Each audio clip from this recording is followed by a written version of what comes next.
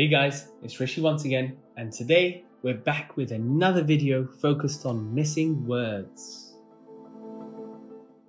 So what are missing words and how do we attempt these questions? Well, the missing word is part of a bigger word, and the question is, can you find it? So with this type of question, you're given a sentence in which one word is written in capitals, and the word has 3 consecutive letters that are removed. And these 3 letters form a separate 3-letter word. And this word, when inserted into the capitalized word in the sentence, without changing the order of the letters, will form a correctly spelled word. Now remember, the sentence must make sense. So firstly, read the sentence to get an idea of the context of the sentence, and this should give you a clue as to the meaning of the capitalized word. And some children find that covering the capitalized word with their fingers helps to understand the context of that missing word. And once you have the context, think of different words with the same meaning and see if they match the letters of the capitalized word. I cannot stress enough how important this is. If we're going to do something, let's do it properly. And for those sitting the exam, the answer sheet is multiple choice, so it will just be a case of trying all the possible answers to see which one of the word fits. But in today's video, I'm going to remove the multiple choice answers just to make it a little bit more interesting. So with that in mind, let's go ahead and dive into this right away. So let's take a look at the first example. The children gated in the hall. So we've got 3 letters that are missing from this. So what could it potentially be? So let's take a look at the context. The children and the hall. And it looks as if there must be a group of children in the hall. So now that we know the context, the word we're looking for is gathered. So if we spell gathered out, we can see here that we're missing the letters H-E-R.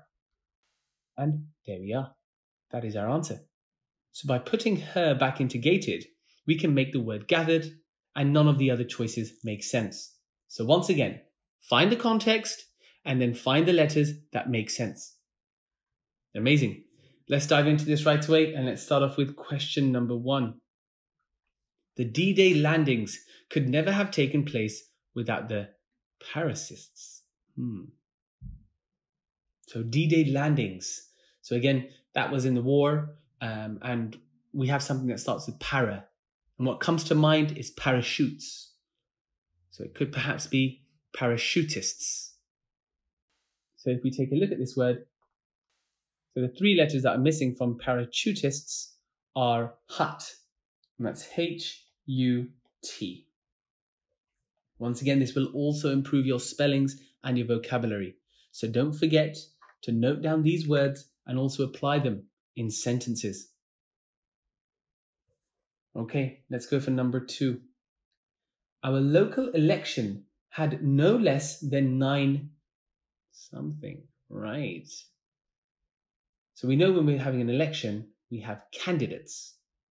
So again, let's take a look at the context. It's an election. We have people that stand for an election, and they are known as candidates. So again, the 3-letter word would be did. And a candidate is what we call someone who stands for election. Okay, let's go for question number 3.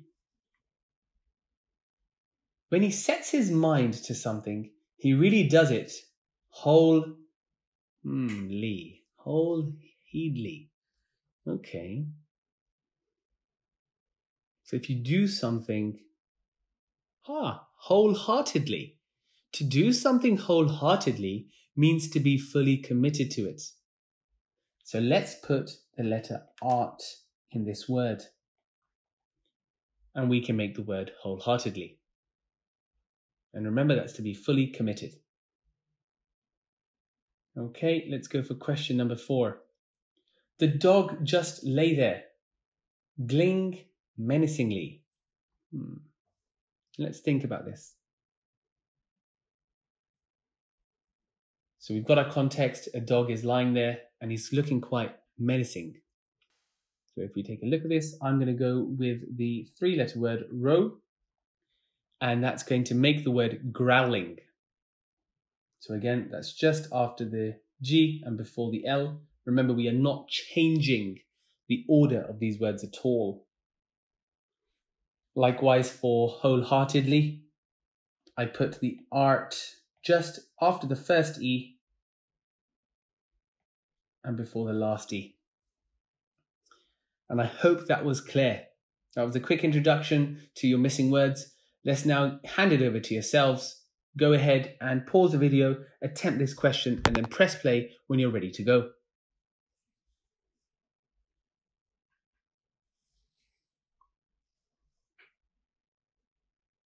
Alrighty, let's begin. So, he ate as much of the apple as he could, and the rest of it.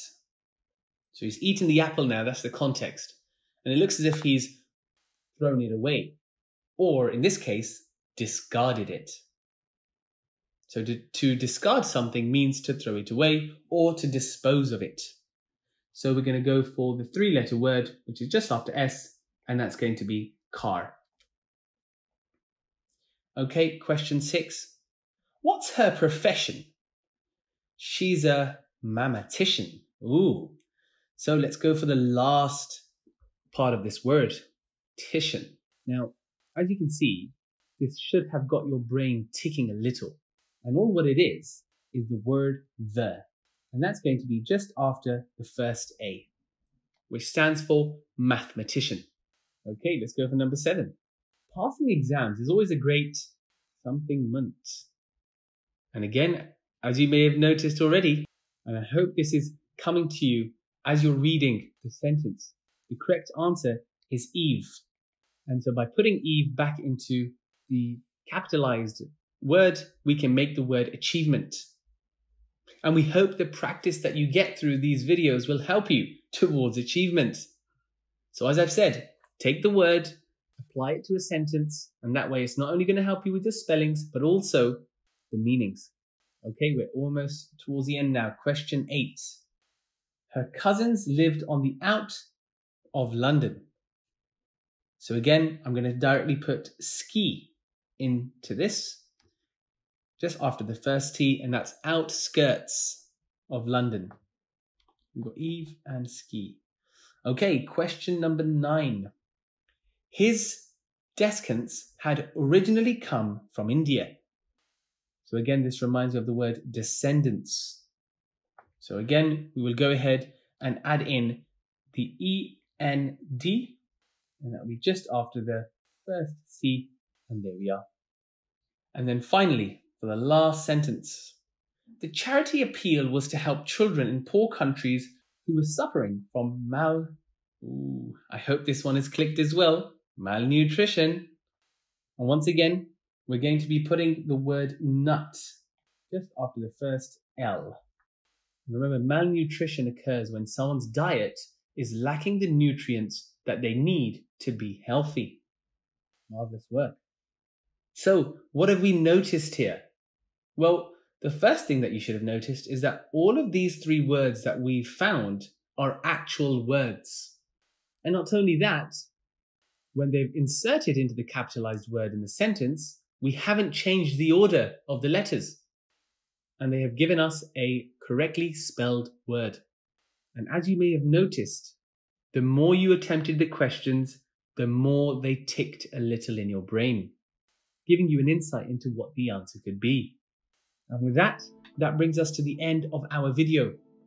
You've done amazingly well, so keep up the practice and don't forget to share and comment below on your feedback.